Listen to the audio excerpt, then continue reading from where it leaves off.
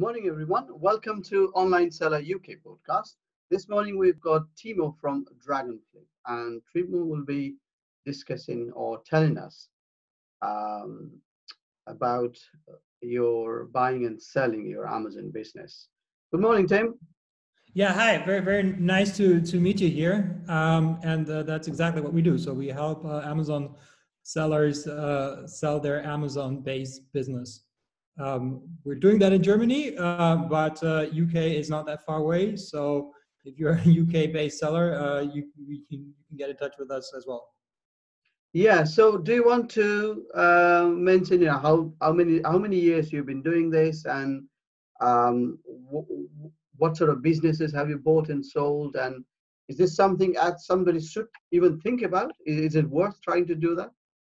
Yeah, definitely. So we've been doing this for the last 3 years in Germany, and our deals they vary between when we started. They started at 10,000 euros. Now we have a minimum deal size of 200,000, and Wow. the largest deal currently is 15 million euros. So this is Okay. quite a big one. But yeah, usually like if you're the expected deal size is above 200,000, then that's pretty much interesting for us. If it's smaller, then we can probably give you some tips what you can do to make it bigger, Yeah. so that it's worthwhile for you and for us.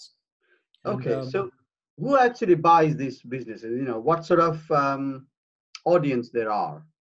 yeah, that depends on the deal size, obviously. So, like in Germany, if you can get easy financing for up to 100,000 euros. Hmm. So it's government backed. They back 80% of the loan, so the banks give them easily. So these would be like corporate dropouts.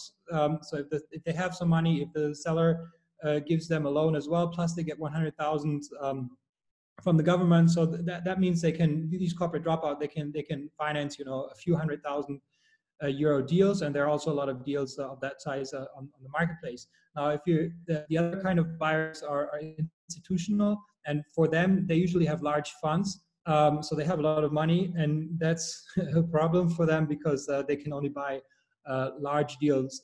So they would not be considering like the 200,000 euro deal, because if you have I don't know, like 100 million euros to deploy, Yeah. you can't do it in 100,000 euro increments. So these would Okay. be at the upper end.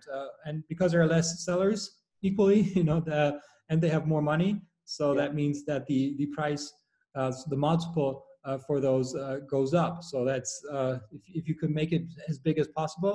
Yeah. I would say 1 million EBIT would be nice. That would be of interest.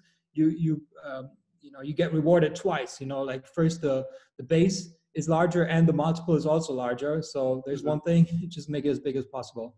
Okay. Cool. So, if my business is making a very profitable venture, and it's been doing quite well for the last 5 years in terms of profit, why would I even consider selling that? Yeah, so there are many reasons. But I think the best reason is if the buyer and the seller, if they are a good fit. So that is, if the seller has something that the buyer does not have or does not want to do. And you have to think about, like, if you run a business, if you have a business and you're the single operator, you have no employees, that's different from a business that has 10 employees. And a business that has 100 employees is also different than a business that has 10 employees. Hmm. So if you maybe you make the business bigger and bigger and bigger, but at some point, either you're not capable of Yeah. continue to grow it, because it's beyond your skill set. And Yeah. that doesn't mean that you can never learn how to do it, but maybe you Yeah. choose that you don't want to. So that's in an ideal Yeah. scenario. You've built a company, you hire 10 people, and now you Hmm. sell it to somebody who is comfortable managing a team of 100 people. So because you simply wouldn't be able to do so with your lifestyle and so on. And then there are also other reasons. I mean, like sometimes this amount of money makes a big difference in the lives of the seller. Hmm. So that could be. Sometimes it's for health reasons. Yeah. So you cannot continue the business. Hmm. Um, and other reasons is if you have multiple partners, if they don't get along anymore, then it's always an option to sell. Yeah. So yeah, they have good reasons other than, like, I mean, what I do also have to say is that so far we had 40 listings Yeah.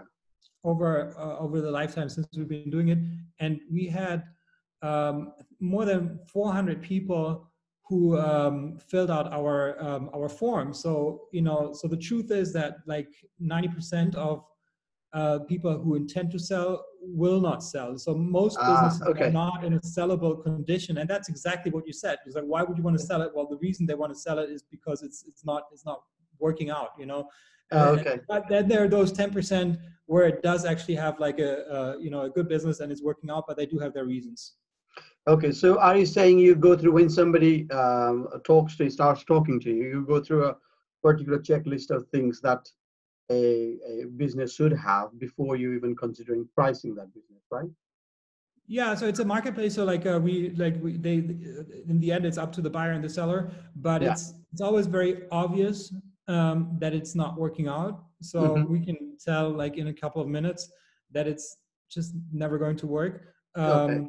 at this time. It doesn't mean that you can never sell it. It does not mean that maybe you can sell it, but not with Yeah. us, Yeah. because some people are interested in those kind of businesses, but you'd have to get like a much lower multiple, Yeah. and we wouldn't recommend it. So we would recommend that you put in some more time, put in 12 more months and Yeah. make it so it's in a good condition, and then you'll be rewarded much more. Okay. Okay. So so when you try and negotiate this deal, what are the key things that a seller, as a account holder, should consider to talk during the negotiation? What are the key, two or three things? You mean the key two or three things to get the highest possible price, or? That's right. That's right. Yeah, okay. Or the best Yeah, so possible price. Let's put it that way. yeah, okay. So one thing is size, and I already said why that is the case. It's because of different types of buyers. Yeah. Then the next thing is yeah, there are many things. It's not like any particular order, but I can just go through them. What's Yeah. important? So you have to have your books in order. So like if you have no proper accounting, Yeah. it's never going to work, right? So Yeah. you have to start with that, because the buyer will want to do their due diligence, and like some screenshots from Amazon, and this is and even if you have some software like seller board, which I really like, it Yeah. gives you a P&L, but it's not good enough. You need Okay. like Yeah. some sort of proper accounting.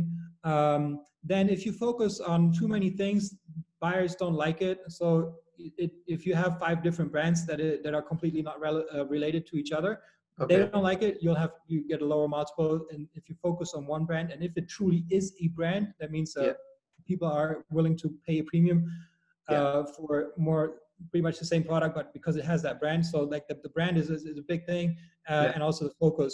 And if you own an audience, that will be a big asset. So because then maybe you can even get a strategic buyer Okay. that wants to access that audience.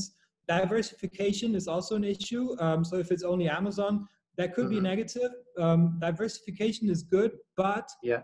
if you diversify, there's like a 30% rule. It's not a real Yeah. rule, but like like if 30% of your sales are on another channel, that will Yeah. be a Yeah. plus. But if you have like 5 different channels, you do Amazon, eBay, Etsy, I don't know, you do like five different channels, but Hmm. 95% of your sales are on Amazon. That's not Yeah. even diversified. That's just a Yeah. complicated business. So in that Yeah. case, it's actually better if you do only Amazon. Okay. Okay, so maybe I forgot something, but yeah, pretty much these are Yeah. like things you can consider. Yeah. I think we've got pretty limited time, and you've given us as much details as you could, really. So, no, thank you for your time, Timo. And so, if somebody needs to contact you, Timo, how do they find, or where do they find you?